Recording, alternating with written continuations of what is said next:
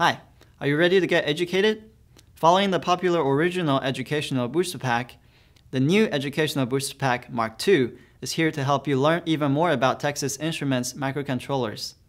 I'm about to walk you through a few example projects on the new Educational BoosterPack with MSP432 Launchpad. So if you don't have a MSP432 Launchpad yet, be sure to get one and check out its intro video at the links shown right here.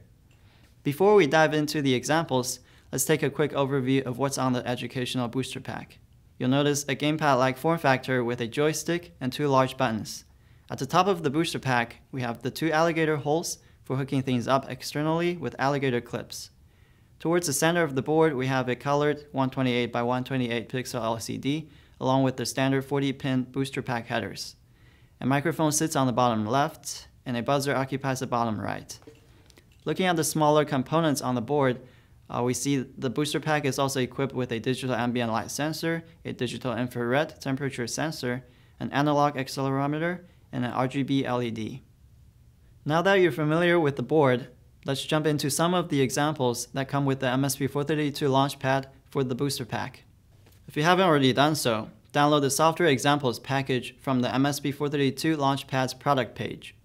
Inside, you'll find the source projects that you can directly import into your IDE, as well as the pre-built binary files that you can quickly download and run the examples on the Launchpad. Another easy way to access these examples is to go to dev.ti.com and use the online TI Resource Explorer and browse to the booster pack examples under the MSP432 Launchpad. Press the cloud icon after selecting any of the booster pack examples to import the project into CCS Cloud. There, you can view the source code, build, and run the project straight from your browser. Of course, the same projects can also be found and imported directly from the offline TI Resource Explorer into your standalone CCS environment. Make sure you have the latest MSPware installed so you have the most up-to-date projects. Alright, so let's start with the accelerometer example.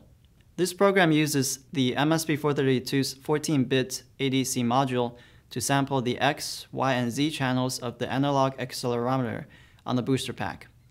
Once the program is running on the MSP432, you can see the raw 14-bit acceleration data on the LCD. To make use of this information, you can try tilting the board to control the LCD orientation.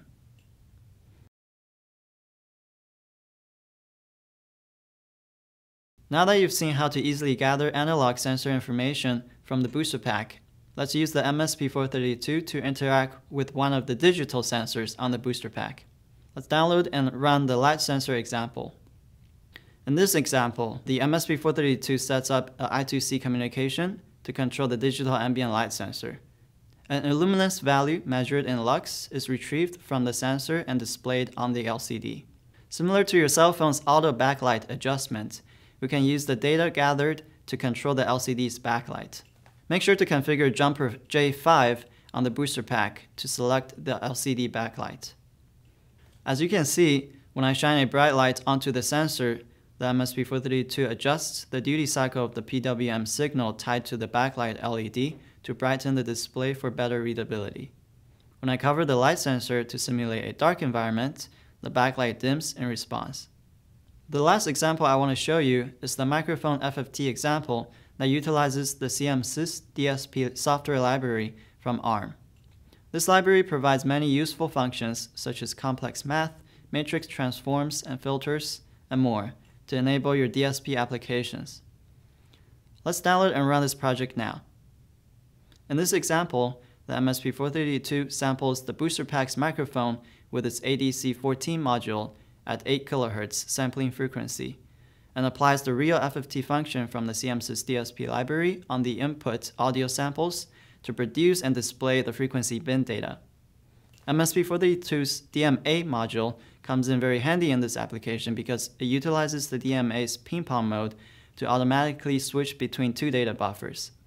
This allows continuous audio sampling into one buffer while the MSP432 is performing FFT on the second buffer.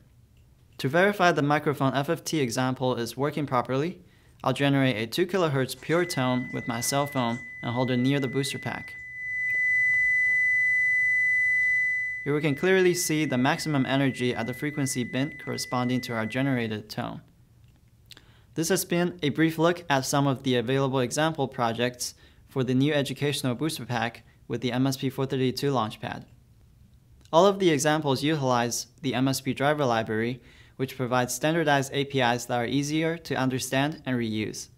We've only interacted with a fraction of the Educational Booster Pack today, so be sure to check out other examples available in MSPware and Energia in order to fully explore the Booster Pack. We hope you found this video helpful for getting started with the Educational Booster Pack Mark II using the features on the MSP432 Launchpad. Thank you for watching and happy coding!